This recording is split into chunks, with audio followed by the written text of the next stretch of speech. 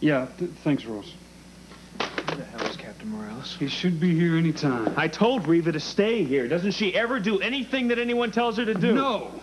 Maybe she's out for a walk or something. She wouldn't have gone without leaving a note, Rusty. Unless she had no choice. No, we don't know that yet. We do know that. We do know that. Capitan Morales to see you. Good. Amigos, I heard you down the hall. You sounded very upset. Yeah, we are. We have reason to believe that Solita Carrera abducted Miss Shane. Oh, so you told me over the phone. However, all the way here I keep thinking, why? Why would Miss Carrera do something so desperate? Captain Morales, I really don't care why. I just want to find Unless Miss Carrera had something to hide. Are your men out looking for her or what? Take, for example, the incident at the convent. Or Mr. Spaulding's tragic shooting. Miss Carrera was responsible, wasn't she? Oh, I know you don't want me to know anything about this. But finally you called me because you need me. Because you know she's such a very dangerous woman.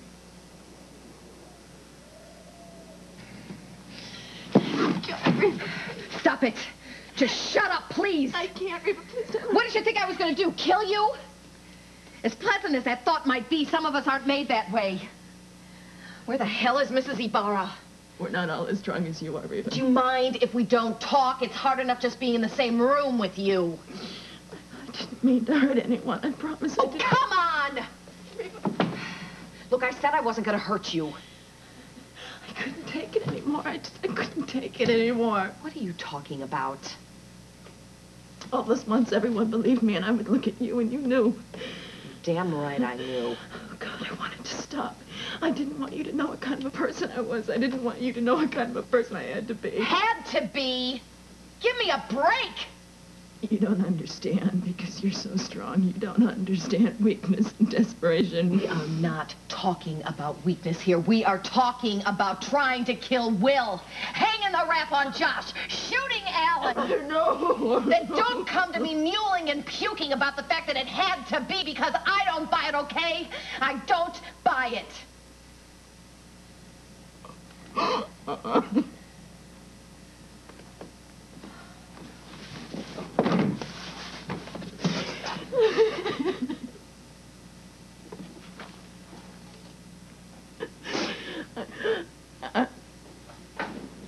I was looking out the window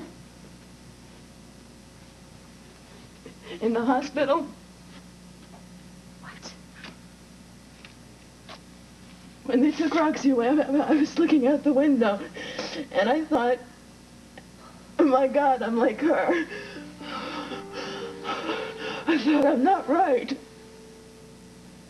Everybody thought I was so strong, and inside I was just being eaten away. I was so scared, and I felt so trapped. I was so ashamed. And I did bad things, Reva. Oh, my God, I did all those bad things, and I couldn't stop. I didn't want to. Don't you dare tell me this, please.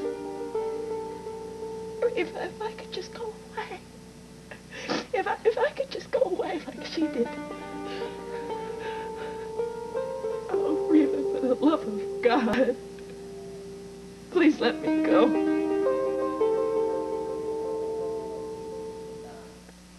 All I said was, I'd be happy to walk your dog, Miss Spencer. And suddenly, I was in business. Saturday, everybody called. Fifi, Tiny, Tulip.